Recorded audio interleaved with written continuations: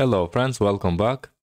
Now we are logged in as admin and we created the post model, post migration and the post resource, but we don't see that post resource here because also we created the post policy and we leave it empty, the post policy. Right now we have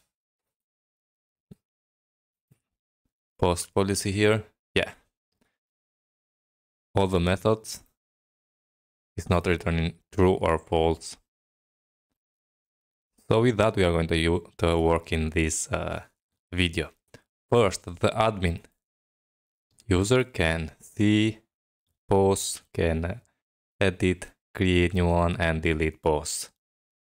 The moderator also can see all the posts, can create a post, can edit and can delete.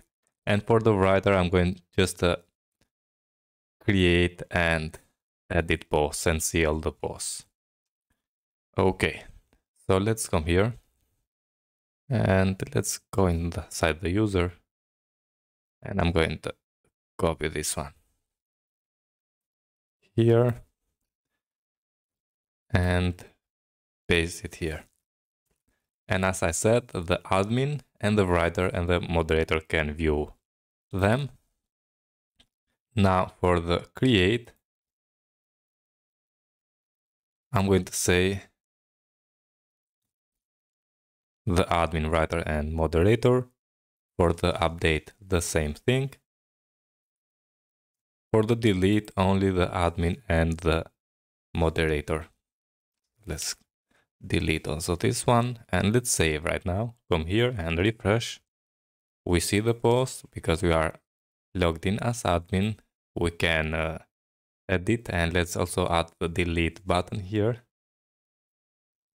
To do that, we need to go in the filament post resource and here when we have actions, we need to add that. So I'm going to copy this and paste down there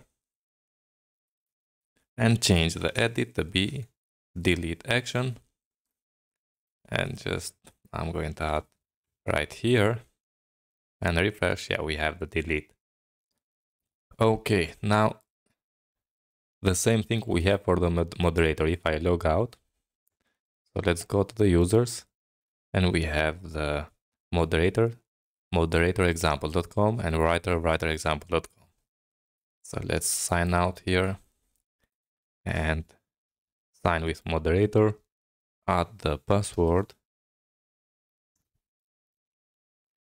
sign in, and we are signing as a moderator.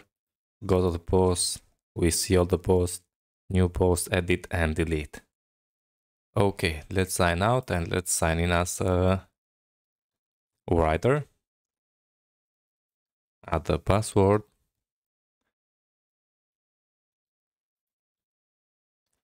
Go to the post, we see all the posts, we have the edit and delete and create new post for the writer, but the delete I want to remove.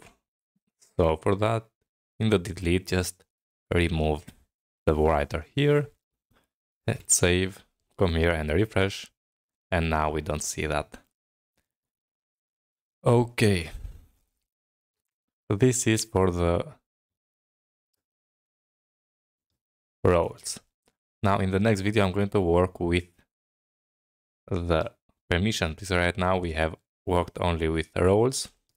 Okay, so see you in the next one. All the best and thank you very much for following me.